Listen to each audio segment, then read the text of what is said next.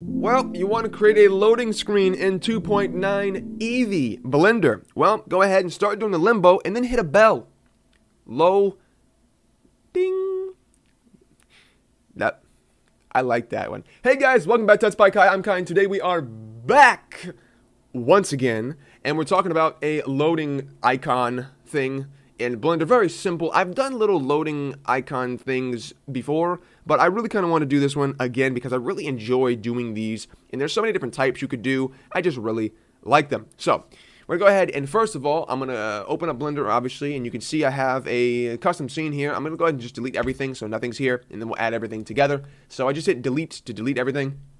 Then hit Shift A and search for a camera right here. Camera, and then hit Alt G, Alt R to clear the rotation and location. Hit RX 90 on your keyboard, and then RX 90 on your numpad. So 90 on your numpad. Hit Enter to confirm that, or left click to confirm it. Then hit G Y to move the camera backwards, and then hit 0 to go into the camera's view. Now, we can hit Shift A and we can search for a couple of things here. But what I'm going to do is, I don't really want to do a circular one because we always do circular ones. So we're going to go ahead and we're going to do a cube today. I want to do a cube. So that's what we're going to do. But instead of doing an actual cube, we're going to do a plane because we don't need it to be an actual cube. You know, it's 2D. So I'm going to hit RX 90 on my numpad to rotate that. Then left click to confirm that. Now, you can see it's quite big, but we'll fix all that later. So I'm going to scale it down just a little bit by hitting S like that. It's not going to be this big either, but we'll deal with that later. Actually, I might leave it this big. It might be kind of cool. I'm going to hit Tab to go into edit mode and hit I to inset our faces. So you can see we're insetting this now, so it's creating new faces. Something about maybe that thick. Left click to confirm that. I'm going to go ahead and go to plane select mode up here in the top three. You see we have vertice, edge, and plane. I'm going to select plane mode and then grab this piece in the middle and hit delete faces. Now you can see we have an empty hole in our cube, which is nice. That's what I want. Now we're going to go ahead and open the timeline up a little bit. And I'm going to change the in frame to, we'll just do 200 for now. And we're going to go ahead and go down to this tab right here, which is the object data tab. And we're going to hit some shape keys on. So I'm going to hit this little button twice. Boop, boop. So we're going to have one that says basis and key 1. I'm going to rename key 1 to Zoomy. That's Zami. That I don't know how to spell. Zoomy. And we're going to change it to Zoomy like that. And what we're going to do with Zoomy is I'm going to hit tab to go back into edit mode. And we're going to go to vertically select mode. Grab all 4 of these vertices in the inside by holding down Shift and then left clicking each single one of them. So you can see I'm just grabbing all 4 of these in the inside and then hitting S to scale them up like that, as you can see. So what I want Zoomy to be is I want Zoomy to be completely like gone. So actually what I want to do, instead of selecting all 4 of these individually, what we're going to do is I'm going to go ahead and turn on magnet mode. And then we're going to change this from increment to vertex. Now what we're going to do is with one individual vertex, I'm going to hit G to move it, and then I'm going to move it up here until it snaps onto this vertex, right? And then I'm going to grab this one and hit G, and then snap that to the vertex down here, and then grab this one, hit G, snap it down there, grab this one, hit G, snap it down there. So now what we're going to do is we're going to hit tab to go back out of edit mode, and you can see that now it's back the way that it was, because Zoomy, now if we up the value of this, you can see that this will disappear, which is very cool.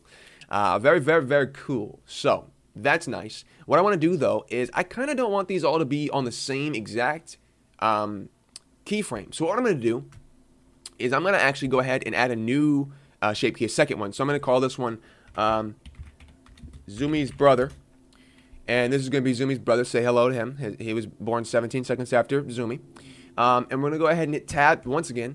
And then instead of doing all 4 of these vertices, we're going to only grab 2 of them. So I'm going to grab this one at G and then move this one up here. And then grab this one and hit G and move this one down there. So now you can see we have this like cool little, you know, kind of diamond thing going on. A little bit sideways diamond thing. Then we can hit tab to go back in edit mode. Now what this is going to do is this is going to actually do like this, which is very cool, right? So I'm going to leave all of these all the way up.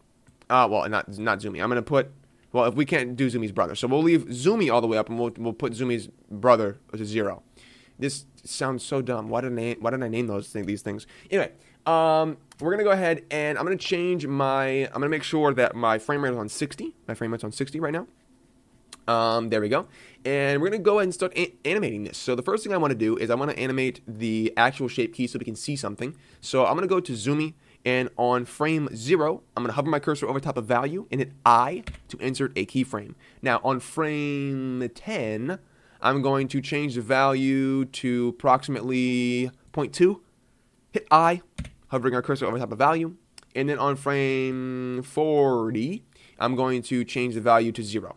Hit I to change that down like that. Very cool. Now if we play this, you can see that it does like this, which is really cool. So it just kind of comes out of nowhere, and then it just, looks cool. Very nice. Now on frame 100, I want to start messing with Zoomy's brother. So we're going to go ahead and actually use this as a precursor to the thing actually going to squish itself back down. You'll see what I mean in a second. So we're going to go ahead and change the value. We're going to hit I with this on 0 on frame 100. Then on frame 110, I'm going to change the value of this practically all the way up, just the same way we did before, but I'm going to put this on about like 0.65, hit I to insert that keyframe. Then on frame 140, we're going to go ahead and put that all the way up, like that.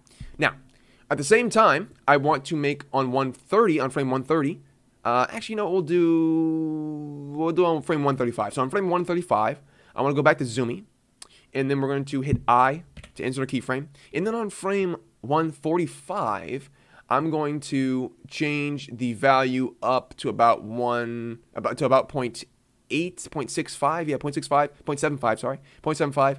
Hover our cursor, hit I to insert that. And then we're going to go to frame 170, and then put it all the way up to 1. Hit I. Now you can see we have an issue here because we're using Zoomy and Zoomy's brother at the same time. It's kind of pushing these out, but that's going to be fine because we're going to fix that right now.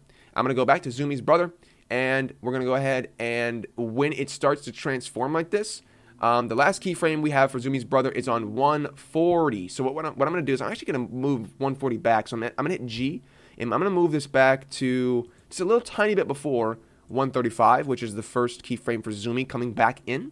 So then on frame 142, I'm going to change Zoomy's brother all the way down to 0. And then hit I. So now you can see when we keyframe to this, it very nicely transitions between the diamond back to the cube, and it looks very smooth and very cool. So I'm going to make our end frame 175, hit enter, and now we can go ahead and play this. As you can see, it comes in, does the diamond thing, goes back, and it looks really cool. I'm going to turn my overlays off. That is just very cool. Absolutely love this. The last thing I want to do really quickly is I'm going to go ahead and actually rotate this. So on the first frame, I'm going to hit I, rotation. Then on frame 10, I'm going to hit R, Y, 90, hit I, rotation. And then I'm actually going to go to frame 150, hit I, rotation. But back on frame 10, I want to kind of make this not rotate as far. So I'm going to hit R, Y, and then like turn it a little bit like this. And then hit I, rotation. So now you can see when we play this, it kind of rotates like that, which is really cool. And then it comes back, which is so cool. I don't want to do too much rotation because I want you to focus on the diamond thing going on here. But that is going to be it for today's tutorial. Hope you ladies and gentlemen enjoyed today's tutorial. I really enjoy stuff like this, loading animation, kind of motion graphic style as well because it's very flat. But again, then again, it's a loading screen. It kind of has to be. But I will see you in the next one. But until then, bye-bye.